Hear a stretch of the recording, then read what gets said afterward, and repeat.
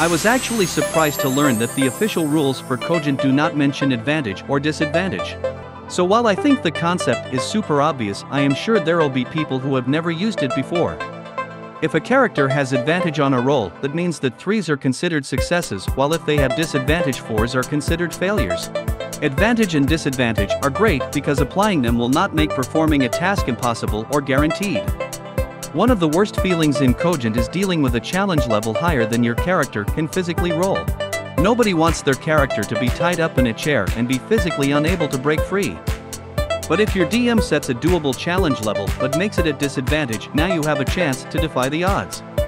Additionally, you can apply double advantage or disadvantage if these are tasks that are incredibly likely or unlikely to be accomplishable. Drinking a potion while sword fighting may give you disadvantage to your combat roll, while drinking a potion during a sword fight while your hands are bound may give you double disadvantage.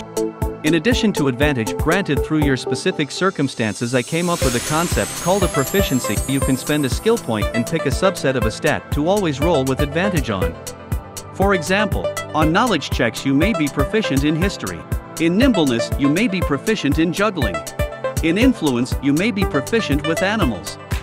To clarify, these are talents and hobbies you've picked up that are not related to your vocation. It lets you make your character a bit more nuanced. That, like real people, they've got specific things that they're good at. Remember to subscribe for more Cogent content.